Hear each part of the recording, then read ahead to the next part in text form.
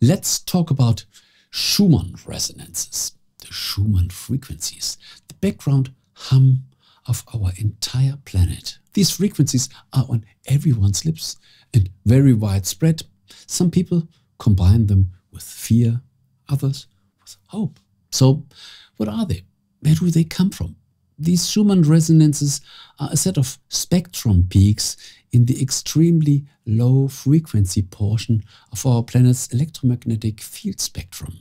This phenomenon is named after the German physicist Winfred Otto Schumann, who predicted it in 1952. He realized that the electric currents created by lightning strikes would be able to naturally excite the cavity between our planet's surface and the ionosphere and create resonances. Just as a musical instrument, when it is touched, excited, has frequencies at which the waves within it vibrate, creating sounds, the electromagnetic waves traveling within the space between our planet's surface and the ionosphere would lead to this resonant vibration at specific sets of frequencies for the cavity itself.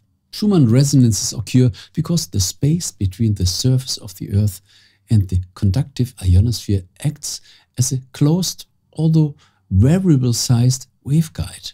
The limited dimensions of the Earth cause this waveguide to act as a resonant cavity for electromagnetic waves in the extremely low frequency band. Even though lightning strikes and electrical discharges only occur in sporadic bursts across the Earth, our planet is large enough that, cumulatively, these Schumann resonances are practically always being excited. At any given moment in time, there are approximately 2,000 independent thunderstorms occurring on Earth. This means approximately 50 to 100 individual lightning strikes occur each second on our planet altogether. Although these lightning strikes generate electromagnetic waves of a wide variety of frequencies, it's only the electromagnetic waves that have the right sets of frequencies. Frequencies that fall into the broad peaks of the various Schumann resonances. They will combine, interfere and resonate within the electromagnetic cavity created by the boundary conditions set by our planet's surface from below and our ionosphere from above. Schumann resonances are the principal background in the part of the electromagnetic spectrum from 3 Hz through 60 Hz and appear as distinct peaks at extremely low frequencies. The fundamental mode is around 7.83 Hz, and there are second orders, third orders and so on, like overtones. These higher resonance modes are spaced at approximately 6.5 Hz intervals at 14.3, 20.8, 27.3 and 33.8 Hz. But the fundamental mode at 7.83 Hz is the strongest one. And this has really stimulated our creativity. Poetically, these resonant frequencies with 7.83 Hz as the lowest fundamental frequency are sometimes referred to as the hum of our Earth, or even as the atmosphere's heartbeat. And there's both very good signs and also very dubious, unproven signs that these resonances have been linked to. So, can we hear these frequencies? No, they are not made of sound.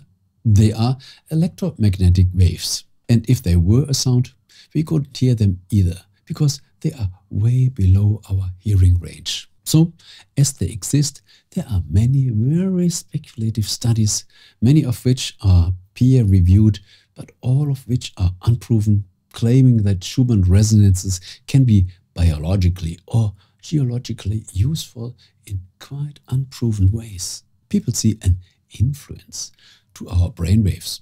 They might have an influence, but everything has an influence to our brainwaves.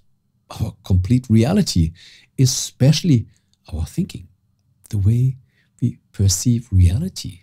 So, is there an influence on us? I would say we don't know. We are clueless.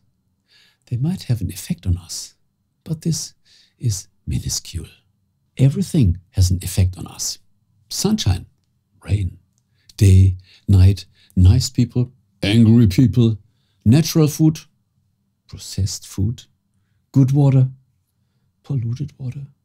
This list is endless. And I think we shouldn't overestimate this detail, because there are much more equations in the big formula we call life, that there is enough cure which comes from other good ingredients. We are compatible after all. So beware of claims pretending to use these Schumann resonances to affect your body or any biological system. These often evidence-free claims are wild, unsubstantiated, and fail to align with modern understanding of how the physical world actually works. What a relief! And do you know what? I already prepared something for you. In another video, I will get some of these machines and analyze it with you so that you can see how to mislead people with ignorance, claims or confusion, and of course make a good amount of money with it. You will like it. So I say thank you very much for watching.